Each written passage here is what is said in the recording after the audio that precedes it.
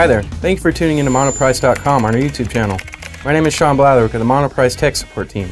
Today we're going to show you how to extend your motion tracking sensor for your game console using Monoprice PID 6149 and PID 2779.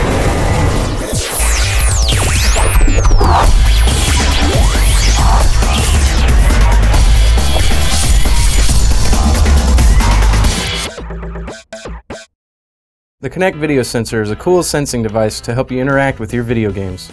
You can jump, move, dance, run, exercise, and all other activities depending on the mood of your video game. This makes the feeling of the game cooler and not necessarily stuck with one controller like the old video games. Sometimes it's necessary to extend that cable that connects your sensor device to your game console. To extend the motion tracking sensor, you will need some extension cables. Let's see what we need to extend the motion tracking sensor and how to do it.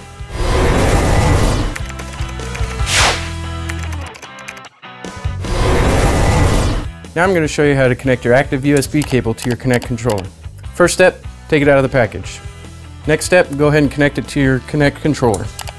Now in order for this active USB cable to work, you're going to have the power supply plugged in for the existing cable or this will not work. So you go ahead and take your active USB cable, plug one side into the Kinect controller. The other side is going to go into the USB port of the Xbox. Now it doesn't matter which one you use, but for this sake I'm just going to go ahead and plug it into the front.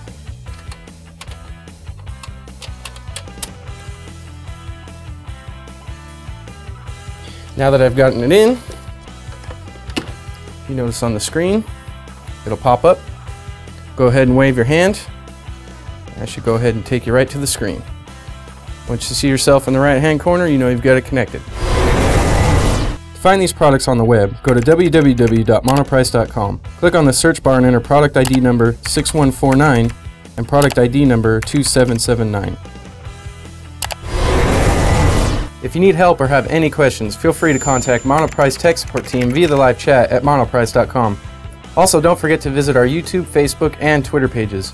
Once again, my name is Sean Blatherwick, and I hope this tutorial will be helpful. Thank you for watching it, and don't forget to stay tuned for more video tutorials. See you guys next time.